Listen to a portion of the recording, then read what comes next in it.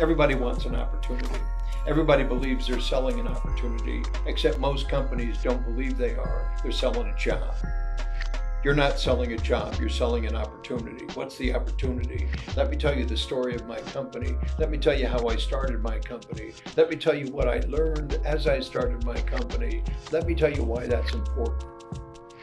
So understand, every single recruitment process starts with a story.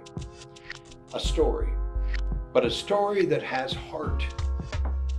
Because everybody has bullshit stories, but not real stories. So every single person I ever hired, from the very first day one, I told a story. Hi, I'm Michael Gerber. You don't know me. In fact, most people don't. But the fact of the matter, you will, if you survive this first 30 minutes. In the first 30 minutes, I'm going to tell you the story of my life and why it's the most important story you've ever heard in your life. And by the end of this 30 minutes, you're going to decide whether or not you want to go to the next step in the process. I'm not going to decide that for you. But in truth, you're going to decide that. And if you decide, yes, you want to go to the next step in the process, then you're going to tell me your story. And please, tell me the story in the same way I told you mine. Because if you don't, you won't make it to the third step in the process.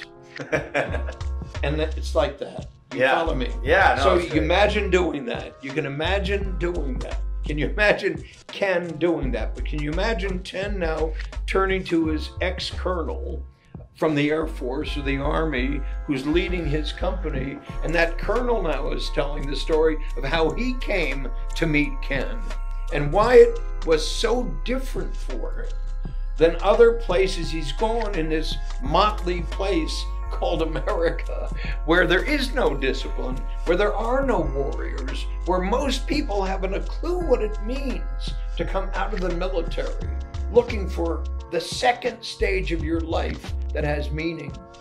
So you understand how rich the stories can be. And they're not fabricated stories. That's really the story. You understand? Ken tells the story about what he just did. He tells it here and people get fascinated by it because Ken's a real guy and you're a real guy and you're saying, this is what I'm going to do, and it's bigger than life. But you understand it's because your passion is bigger than life. Your conviction is bigger than life. And I'm saying that's true of every human being on the planet. Once they understand that they can be more than real life, because they're now in the process of working with somebody who's bigger than life. Holy moly, what an extraordinary thing. Do you understand? The influence you have, the influence you have, the influence I have to become a thought leader among people who have never been inspired to go beyond the ordinary, doing it, that is just deadening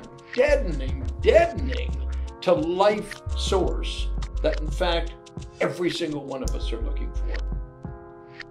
Like meaning, you know, you're 83 and you're still kicking butt at this stuff. So you got all these books out. You're, what'd you say, 347 you're putting out. So you're doing all these books, co-author. You're the main author, getting other co-authors. You're talking on stage a lot. Tomorrow you're talking on stage. You're putting out new books. I mean, what's the... Obviously, the plan is to share the message with everybody. Let me tell you what it is. Yeah. Okay, let me tell you the heart of it. People ask me, so why do you do this? Well, I said why I did this when I started my first company. That was the Michael Thomas Corporation in 1977. Hear me, 1977. That's a long freaking time ago. When I started that company, Tom and I sat down, and it took us maybe 3 months.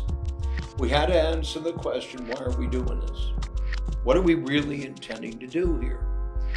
So it became very clear to me 4 things. I had a dream, I had a vision, I had a purpose, and I had a mission.